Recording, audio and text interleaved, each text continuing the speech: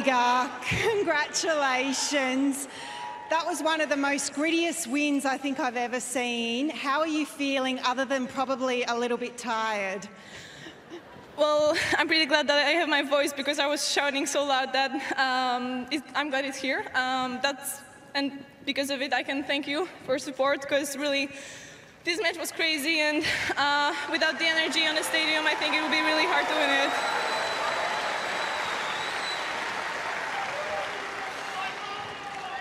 Let's go back to the first set, because you saved 9 set points. You didn't win the first set. Really? Ooh. No, yeah, it was 9. That's a lot. I'm just wondering what you told yourself early in the second, because you came back from a set down in your previous match, and how much confidence did that match give you in this match particularly? Well, you know, in first set, I think my mistake was that I don't know, I had so many break points that I felt like I missed my chances, because she has broken me on her first break point, and I had like, I don't know, 5. Yeah. So I was pretty annoyed, and I think that was a mistake, because I should have been focused on the future, you know, on the next ball. And that's why in second set I did exactly that, because, you know, I mean, these are easy things to do, but they are actually working, you know. So basically, yeah, I felt like she's playing so fast that I can't be tight, you know, so I had to finish my, my forehands basically. And yeah, I mean, I don't know, I just focused on that, and it was enough, but she played like so great. I could even see that even when it seemed like the ball is going out, it suddenly went in, and I was in the first set, you know, so. Yeah, I mean, that was my mistake, because I didn't run, but I felt like she's in a good shape and she can play anything.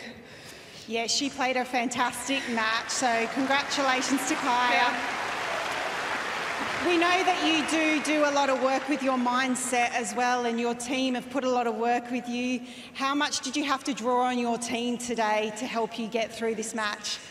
The thing is that I'm still at that stage when they tell me something, I keep like, I don't know, discussing stuff with them. So basically, in really important moments, I try to focus on myself and trust my intuition. And their job is like to be behind me, and kind of, I feel that their support, they don't have to say anything, they don't have to, I don't know, give me tips. Obviously, they can't give me tips on grass, but so they didn't. You know I can lean on them, and I know they believe in me. So basically, after my match against Sorana, yeah, they told me that they believed I'm gonna win, even though I lost the first set. So I remembered that today in the tiebreaker. So yeah, give me a lot. And just last question, because it's hot and you have been out here for 3 hours, but I'm sure there are a lot of Polish fans watching back home. Do you have a message for everyone back home? Oh my God, I would write an essay, you know. Yeah, I just want to thank you, you know. It's pretty hard to describe it, but I know that Polish fans are watching me, that they're really involved, you know. I can see that on social media.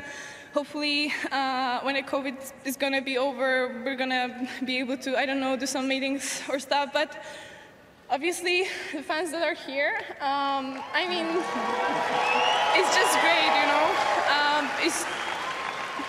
As I said, it's giving me a lot of energy and motivation, so yeah. Well, congratulations. We can't wait to see you in the semi-finals. Ladies and gentlemen, Iga Swiatek. Very emotional and excited, understandably so. Her countrywoman, Agnieszka Radwanska, was also a semi-finalist in 2014 and 16, but this is a real step up, isn't it, for a 20-year-old who's still making her way on the tennis scene. But she is gritty, she's determined, and she wants more. She really does, and I remain so impressed that players, after playing that long, can come out there and answer questions in their second or third language. And I mean, it's impressive all the way around. You could tell by how she spoke that, you know, she thinks in a very detailed fashion, that she is a bit of a perfectionist, as she's talked about, and sometimes that can be tough, you know, to relax and make adjustments in the moment. But she was able to do that in this match when it mattered most. She started adjusting her game, getting a little more aggressive, and forceful in her court position, hitting with a bit more depth. And I think those are the types of,